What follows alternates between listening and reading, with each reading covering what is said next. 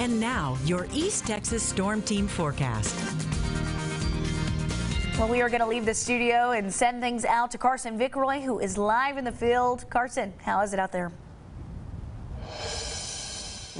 So we are in Flint, and you can see behind me these little weed crops. I don't know what you can call them, but they're blowing in the wind. So it is windy outside, and we will continue to see that wind really kick up that Gulf moisture. Speaking of which, a live look outside in Tyler. Now, one of the good tidbits of news that we have is we have plenty of sunshine in the area. That's not going to be a problem today. We're not going to see any rain or anything like that. But as we look at our temperature readings, we are generally in the low to middle 80s. Right now, I've got our warm spot in Henderson. Our cooler spot is in Palestine and Mount Pleasant, with temperatures in the lower 80s as well for Gilmer and Mineola. Now, dew point wise, we're looking at upper 60s and lower 70s. That really hasn't changed all that much, and it's going to be a very warm and humid day for us. And today's forecast, we've got lots of sunshine in the forecast. It may be a little hazy, as we mentioned yesterday.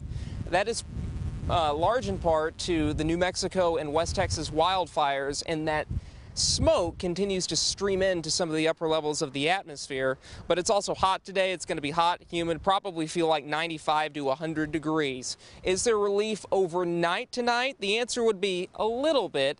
I do expect those temperatures to fall into the lower 70s, and kind of like what we saw today, I do expect those clouds to move back in by tomorrow morning. We could be just partly cloudy, but we will still definitely see passing clouds after midnight. Now, here's satellite and radar. Most of the action this morning occurred for parts of Oklahoma and Arkansas, but still a couple of showers and thunderstorms to our north and to our east. But rain chances, they are on the way. Here's Futurecast. Now, that rain, it's not going to happen today, and for most of tomorrow, we're really not going to see those rain chances increase all that much. But as we roll into Friday evening, we're talking about 8 o'clock. That is when we do start to see those bubble ups of showers and thunderstorms along that dry line you see on your screen.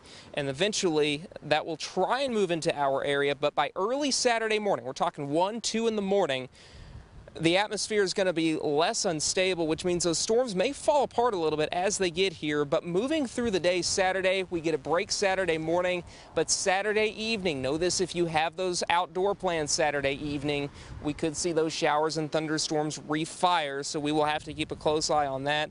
By 9 o'clock, we do have a lot of storms in our western counties. Advancing this to our Sunday, this is 7 o'clock Sunday, we do get a break. But once again, the severe weather outlook. For our severe weather outlook for early tomorrow morning into early Saturday morning, it is a level 1 marginal risk of severe weather. The primary threat is to our northwest. For Saturday, it's also a level 1 marginal risk, but I'm not necessarily worried about those storms. I'm more concerned with the prospect of high rainfall totals. Sure, we could see a storm go severe. Most storms can do that here in East Texas at this time of year, with strong wind gusts, 60 to 70 miles per hour, and also pocket change hail can be a culprit as well at this time of year. But the rainfall totals through next Wednesday, this could create some flash flooding. We could see 2 to 4 inches of rain, and multiple rounds of rain are expected through next Wednesday and Thursday. Next 7 days, for East Texas, temperatures will be in the low to middle 90s for today and tomorrow afternoon. About a 40% chance of showers and thunderstorms for your Saturday, and additional rain chances a little later on in the week.